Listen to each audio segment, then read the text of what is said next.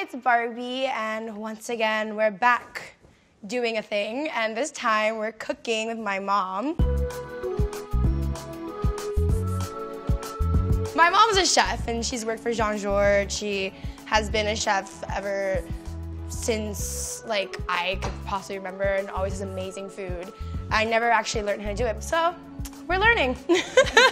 We're gonna make babaj camarão, which is a shrimp stewy thing. We used to eat it every week on Sundays usually, right? All right, so first is a mandioca. We're gonna start with the yuca first. A mandioca. That is a root vegetable. That's a little hard to cut it, so that's why I don't want you to do it. Once a mom, always a mom, isn't it? Like, my mom is like, walks in, she's like, did you floss today? I'm like, I haven't seen you in 2 weeks. So did you always enjoy cooking, Mom? I never actually asked you this question.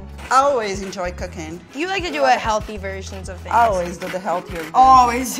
How do you feel that people tend to think that since me or other women are not a size 2, that we eat Taco Bell? I see those comments on your Instagram, just like I want to answer each one of them. Like, you grew up in a household without cookies, no junk food at all. It's just very healthy food. And we always have like a variety too. Oh yes, definitely. Palms up like that. Yeah. Right? This is the first time someone has taught me how to properly cut an onion. That's how you get the squares, man. You get the cubes like this. You're from Rio. You were born in Rio, but I was raised in Minas Gerais. Minas Gerais, which is where family's from and all that jazz. Yes. As a cultural thing, we appreciate people with curve. I think it's so interesting because here everyone's so obsessed with being like the skinniest person. People should concentrate in being healthy and happy. That's it. Do you think it don't matter how you look. Rinse the tomatoes off? Yes, mommy. I think you and some other girls open up the whole new world on the fashion industry. And I'm very proud, and I like the way you carry yourself with pride. You want to fire it up? I know I took it really hard when I first started modeling. So what were your thoughts with that? Because I know you were kind of against it for a while. We had a dark time, and you're not too confident, and that was something we work on it, and I'm very proud.